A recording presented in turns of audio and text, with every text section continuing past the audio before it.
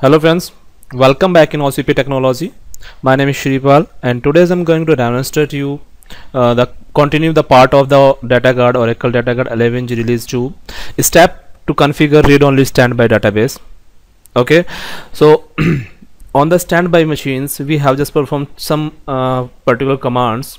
So let's see. Now I'm going to convert the physical standby database into read-only standby database.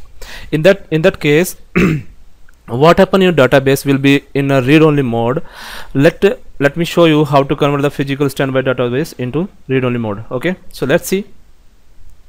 Just perform these actions. So shut down immediate. Now start a mount, but before that let me clear the screen. Start a mount. Okay, now alter database open read only.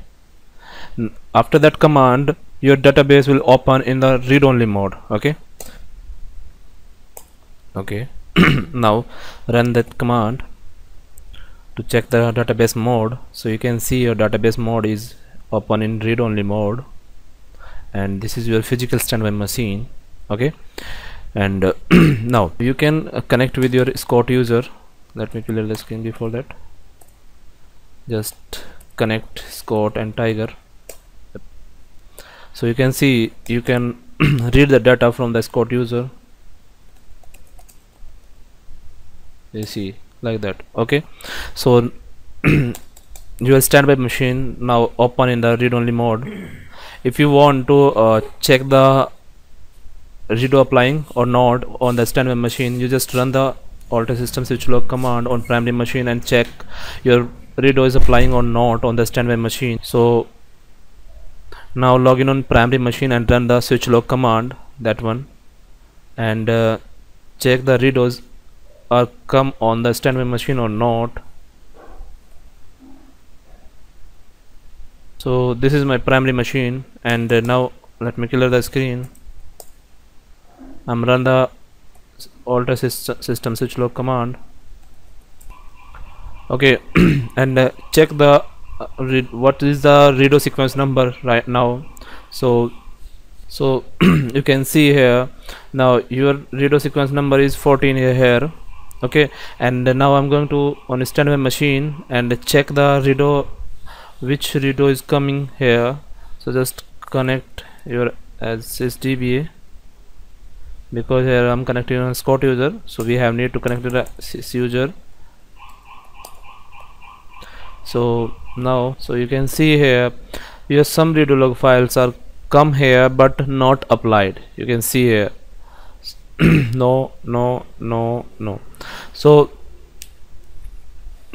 when you open your database, standby database, in the read-only mode, your redos are definitely come on a standby machine, but it's not applied that time. Okay, so if you want to bring back from there, you just follow the steps.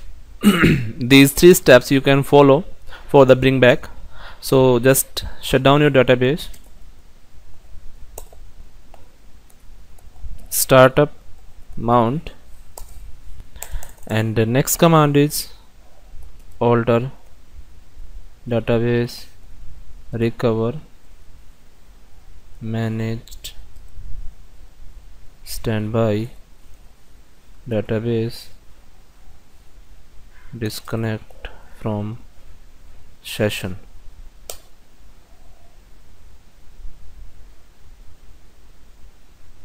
You just monitor your all the activity in the redo alert log file. See the sequence number is 15. Now I'm going to check the redo sequence, redo applying or not. Just run this command.